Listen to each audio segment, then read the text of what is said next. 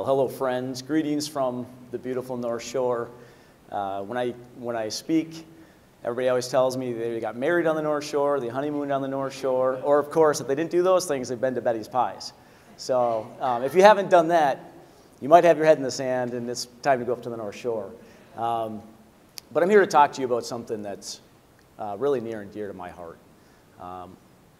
We in Minnesota are really faced with a significant problem. It impacts me, it impacts every single one of us sitting here today. And so I want to share a little bit about that and hopefully just share some hope and I think what we can do to kind of take on that problem and solve it. We had in Minnesota, I think over the last year, as we can say, probably one of the toughest years that we've ever faced. But as I look out, not just at that, as I look out at some other things that are happening, I'm very, very concerned. The problem I see, and many others that are mayors have talked with me about and so on, is really that Minnesota continues in many areas to decline nationally. And what I mean by that is as you start looking around at statistics, and for me where it's really, really important is looking at statistics around innovation and entrepreneurship. As you know, we have, or maybe you don't know, we have a kind of a common bond in Two Harbors with down here. And that common bond is this little company called 3M. I don't know how many of you know this, but 3M started in Two Harbors, so that's our claim to fame. Sadly, they left. The story might have been very different in our community. But the issue is simply that innovation and entrepreneurship used to be deeply, deeply embedded into everything that we did. Many, many corporate companies in America, or in Minnesota today are byproducts of innovative ideas and entrepreneurs getting together and saying, how do we solve a problem that we have? And so as I look at this problem and I ask myself kind of what's the root issue, and I talk with my staff and the administration about this a lot, as well as team members in the businesses. I always say, what's the root issue? And what I see a root issue of is simply that our culture in Minnesota has lost its way. Our culture was one that used to be proud of the fact that it was 40 below and cold and we had the best workers in America. Do you remember this? And we used to be proud of the fact that our education system was one of the top, if not the top.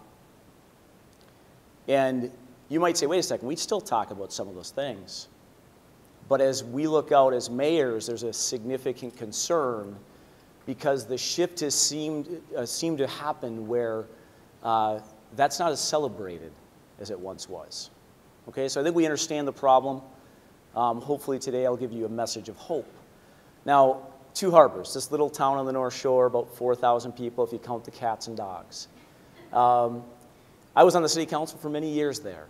And I can tell you, if you wanted to take a place that was broken in terms of its culture, if you wanted to take a place that didn't celebrate business, if you wanted to take a place that operated immensely on fear, it was Two Harbors.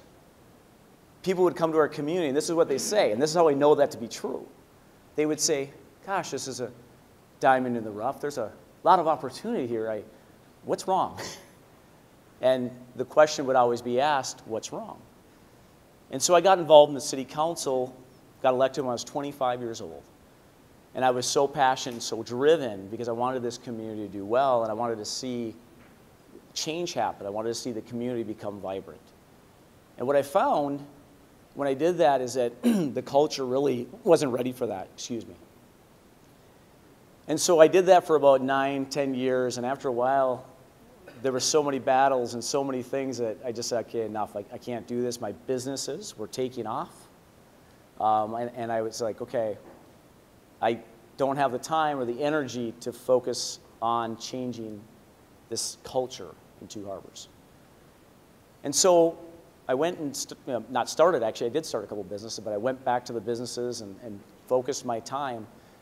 And about 4 years later, some elders in the community came to me and said, Chris, we really think you should run for mayor. And I said, well, why? I did that gig before, and Terry probably understands all too well. how much fun it is being a mayor at times. But I said, I don't know if I want to do that. That's a lot of work. It's a lot of pain. And these folks said to me, listen, we think we're ready as a community. We think we're ready to start making some significant changes culturally. And the question was, okay, well, what do you mean by that, or why do you think that's the case? And the answer is that many of the folks there had started paying attention to what was going on in the entrepreneur world and in the innovation world in our community. And they were saying, Chris, you started like 4 or 5 businesses in this community, and we've noticed that there's different people, and this isn't about me, just so you know, but there's a lot of different people now that are new in our community that came here because they had the opportunity to get a job working for a digital marketing company. By the way, our digital marketing company does work nationally and throughout Canada. We support large franchises is what we do for digital marketing at a local level. So anyways, they shared with me how they'd seen this positive change with new people moving into the community, things happening, and they wanted me to run. And after a lot of thought and frankly a lot of prayer, I said, okay, I'll do that. And so I listened to the community. I went around and you do the classic thing you do as a mayor. You hear people, you listen. And what we heard consistently was 3 things. Number 1, our town is really old. It's really broken. The infrastructure is broken. The roads are broken. And I'm telling you guys, if you've ever been on the North Shore and actually driven into the towns, you'll know what I'm talking about. These roads down here, people complain about them. Like, these things are beautiful. And maybe you have some roads like that out in the outskirts. I don't know. But the point is that it was broken. And the second thing they said is, hey, can you please work on getting City Hall to feel like it's part of the community? The thing that had started to happen is City Hall had kind of become its island, and it was kind of like people would get elected and they would get sucked into this island, and people would not get responses. They'd call in about something that was broken and they wouldn't hear back, and on and on. And so the question was, can we make that a little more responsive? And then the third thing they said is, can you go and create more jobs? And of course I was like, yeah, hey, we can do those things. That's not hard. That's not hard. Famous last words. Again, I go back to that cultural thing and how it's a big, big issue when you're not celebrating innovation. Anyways, what happened as I got elected is those first couple things started to really pan out. We have a new city administrator. The council was amazing, and we started spending significant dollars on infrastructure, roads, sewer, water, and replacing things. We had the state of Minnesota step up, the legislature stepped up and gave us some big bonding dollars. They gave us a 0.5% sales tax so we could do these things. But the biggest thing, actually there was a work order system that got put in place and all this stuff, and so we started those first 2 things really, we started having a lot of success, and we were excited. And 2 years into my term, somebody reminded me, what about the job thing? We need to create jobs, and we need to have innovation. And so I was like, okay, no problem, I'll go take a look at that. So I got together with 4 different entrepreneurs in the community, very young. A couple of them had just finished college, a couple of them were just finishing college. We sat down and we decided to come up with a business. And we were very intentional that this wasn't going to be a nonprofit, it was going to be a business. And we said, wouldn't it be fun, like many businesses, to call it, where they start, call it the garage, because there's so many businesses that have started in garages, right? So unbeknownst to us, the first day we leased a space, we walked into the space, and up on the wall there in Two Harbors was a big picture, and literally it said garage on it, and we found out that the space that we were leasing had been an old auto mechanic repair garage where they had sold vehicles as well. So it was kind of cool. We thought, well, that's a sign, you know, that's great. Well, what happened then is basically we realized the garage wasn't going to work as a name, and so we renamed it Garage Starts. And what we decided that was so important in Two Harbors and in the community was that we had to change the culture around, again, innovation and entrepreneurship. And the way that we were going to do that is to just reach out to anybody that was interested in starting a business or anybody that maybe already had a business. And we thought, well, you know, like many businesses I've started, you know, you might get like 1 or 2 people that show up, and it slowly, work really hard, and it grows. And oh man, we were not prepared for the amount of businesses that came to us and said, it is lonely, it is hard, it is overwhelming, it is extremely difficult to get capital, and all these different things that businesses struggle with.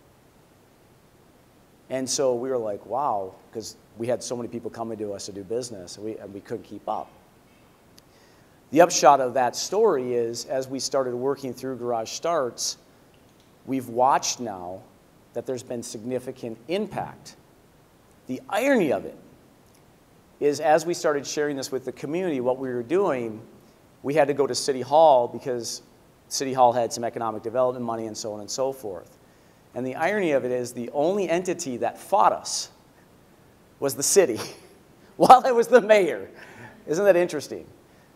And that's why I'm here to share my heart today about, opening ourselves up to being back in significance when it comes to the culture of Minnesota innovation. Now, you might say, Chris, that's just two harbors. But the truth is that Minnesota now is trying to make this big push. There's Launch Minnesota and all these different things to get people back into innovation. And even during the pandemic, there was a lot of people that started businesses. And people say, it's great, the statistics look healthy, they look wonderful. But they fail to mention that this was less than what we've had in other downturns, like 2008 and other times. And so it's a significant problem.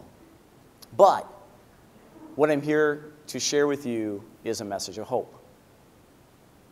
What I want you to think about right now is a Minnesota where entrepreneurs are celebrated, people who are coming up with new ideas and solving problems. To me, that's a Minnesota where all of us gathered right here today, this chamber meeting, are seeing new things happen. We're seeing the nation, instead of talking about our beautiful state in a negative tone, they're saying, Minnesota, that's the place where the innovators are. Right now, when you start talking about technology innovation, they say, oh, Silicon Valley or Austin, Texas. And when they look at the roots of all that, you know where it started? Here. And so we want to bring that back around, because we see a Minnesota where the jobs abound, where we're working with young people to get them fired up about good old-fashioned hard work. How many of you are struggling trying to get employees today? And it goes on and on. We have a problem. It's significant. We need to focus on it. Because what I see is a Minnesota where all of us are celebrating those innovators and those ideas, and we can be proud of what we're doing. Okay? So what I'm going to ask you to think about as you leave here today is this. You can just head on out and you're going to be like, well, that was a nice speech. Or you're going to be challenged to think, what can I do as I go back to my communities, as I go back to my business, as I go back to the cities? What can I do to help work towards this recreation and bringing that culture norm back? And there's a lot of things out there you can do, but the number one thing today that I want you to know that you can do is focus on talking about those issues, the innovation issue. Go out and say, what can we do? Because once you start talking about it, the next thing that's going to happen is you're going to take action. And so, Garage Starts, I shared a little bit about that. If you want to know more, feel free to talk to me. It's been very successful. In a small community of 4,000, we have many clients that are coming in and getting helped.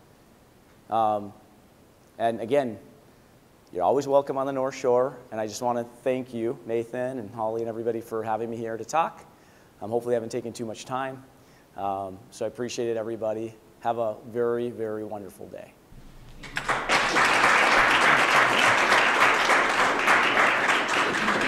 Okay, so why don't you stay up here for just a second or two. Does anyone have any questions from the audience about entrepreneurship, Garage Starts, or anything else? Mr. Burns. So as mayor, who would you pick, Judy's Cafe or Betty's for the best breakfast? Rustic. Well, and that's an argument too, because if Vanilla Bean was in the room, they'd want to be there. But yeah, but Personally, I'm a Judy's fan. I'll admit that. I love Judy's. They have a great breakfast, great pancakes. No, they take American Express even now. Yes, yeah. Tony? Tony, did you have? Stan? You have a question? Yeah, thank you for being here. I was curious if you could point out one or two strategies for a city and how you're going to attract a business or do something with the entrepreneurial spirit. Are you working with other government agencies or how are you going about that? And so interesting. You know, one of the things that we struggle with in our community is for years they spent hundreds of thousands of dollars trying to recruit in that big business. And a lot of times they'd be going after businesses that maybe had 30 jobs. Okay? Hundreds of thousands of dollars invested, 30 jobs. And in the course of 2 years, Garage starts working with entrepreneurs who are startups, or maybe they've already been in business, but they're expanding. We've created probably well over 50 jobs. Okay? And so it's not that I'm against working, but I think what more and more people are starting to understand is the economic development model that was maybe, you know, years ago now is needing to shift to inward focus within your community. You know, looking to the entrepreneurs within your community and say, we want to support you. So, yep. You talked about the culture of the community. What exactly do you mean by that? Well, that's a great question. So, Two Harbors was known for celebrating mediocrity. And so just sharing what I mean by that about Two Harbors, and then maybe that'll put it into context for you in terms of culture.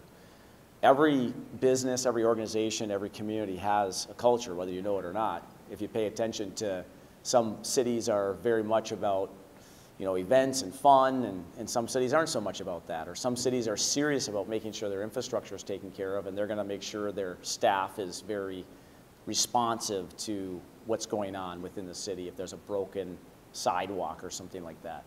And in Two Harbors, our struggle was, and you can still to this day walk our sidewalks and they're still stamped 1906 on some of our sidewalks. And so the culture was like, it's okay, it doesn't really matter. So mediocrity was celebrated, if that makes sense. And what we're changing it to is being more hungry, humble, and smart. We talk about this a lot. And so hungry for us means driven. Like, take the extra step, do the extra thing, be driven towards the bigger, greater good for the community. Humble for us means don't focus on yourself and what you've accomplished, focus on others. And smart means you just understand how to do your work and do your job. So we talk a lot about that as our culture and attitude that we want to have within our community. Now that's just with the city itself, you know, the city, you know, being the, not necessarily the community, but what you find quite often is if the city makes those adjustments and starts talking about it and starts fixing things and starts really being focused on things, the community as well then jumps in and says, oh, we should fix up our home or whatever it might be. So does that answer your question? Yep. Yeah, and so all of us represent organizations, big and small. If you were to walk into a conference that we were having among ourselves, how would you know that this is a group of entrepreneurs versus these are people that are not interested in entrepreneurship? Give us some indicators. Oh, well, the biggest indicator you'll find if you started asking questions is entrepreneurs are typically risk takers. Sometimes some people would say even unhealthy in terms of risk taking. So you start asking questions, of course, you know, maybe watching people you might not get as much of an understanding, but you're going to find out pretty quickly that entrepreneurs are willing to put money on something and spend a lot of time, energy, and effort trying to get something solved or fixed. Other folks, in terms of managing businesses, my experience has been, you know, they're more about, wow, what can we do to make sure that we're saving money, making sure our employees are taken care of, making sure things are run well, you know, a more established type business. So, was that the right answer? Yeah. Okay. Carrie. I'm just wondering, what do you do, especially in a small community, to retain younger talent and keep them from going somewhere bigger? That is great, Carrie, because that was one of the big reasons when we started looking at jobs. You know, we talked about, Two Harbors is, of course, like a lot of rural places, the students leave, And so we started saying, is there an opportunity for us to capture their heart? And even if they leave, instead of it being a negative, because if you listen to kids sometimes, they're like, I am out of here as fast as I possibly get out of this town. So try to capture their heart so they're excited about the community. And we encourage them, go to school or whatever, but if you could come back, that would be tremendously beneficial. And so when we started Garage Starts, I told you about, there was 2 college students.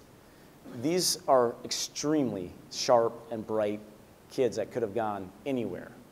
And they were intentional about coming back. And part of that was because their hearts were captured in terms of the community and wanting to see some neat things happen. In fact, if you go up there, you'll see they're actually, those 4 entrepreneurs are opening up a candy store right now in 2 Harbors. But it's not just candy, it's candy manufacturing, it's model railroad. It's unbelievable. And they're just jumping in and they're doing it. 17,000 square feet. It's a multi-million-dollar project. So, yeah. So, the way our Gen Z students consume information is different than the way us 20, 30-year-olds do. So, right? And this could really be for any of you entrepreneurs out there, what are 2 or 3 things our kids can do while they're still in high school or even in college, skills or strengths, that they really can work on now that will sort of propel them into potential entrepreneurship? Yeah. You can think on it for a minute. So many kids with the social media influencers and things, they really want to be entrepreneurs. They really have some great ideas. What can they do now or in the near future to kind of prepare? I mean, if I can take a shot at what I've seen, and it's difficult, but if you can get them in a situation where they feel like they're really leading, where they're really actually doing something that's significant and impactful. A lot of the students, if you talk to them, want to do social good. That is a great way to capture their heart. That's what we've done, and we actually did it through a program called DECA. I don't know if you guys are familiar with that, but so we go into the schools and talk a lot with these students about, hey, this is a big deal. So, yeah, are we out of time? Oh, okay. Okay. Lisa, did you have a question? Yeah, I was just curious about, you talked about changing the culture in 2 Harbors, and how did you go about initiating that change and culture and sharing that vision? How did you gain buy-in to support that? That's awesome. Great question. So started talking about it a lot. Don't have full buy-in with some people still. I know because on social media when we make posts, we hear about it. But really you have to just start. You have to have the vision, right, and talk about it, which for us, our vision is really our comprehensive plan. For everybody that's aware, cities mostly have comprehensive plans. And it says in there what the city's purpose is, and then what we want to see the city be in 10 years. And so that's our vision. And so then just talking about it, talking about with staff. You'd be amazed, even in businesses, and maybe some of you are in the same boat, you know, what's your purpose of your organization? Well, if you don't know what that is, go figure it out, right? What's the vision? Well, if you know what that is, go figure it out. It's really important. But you'd be amazed how many people who are in leadership positions can't speak to what the vision is, you know, so. And just so you know, we have a vision that 2 Harbors is going to be known in Minnesota as being a city of excellence. Go ahead. So the city of 2 Harbors you've got challenges, you've got almost 2 downtowns. You've got the main drag going 61, and if you take a right, you go into old downtown.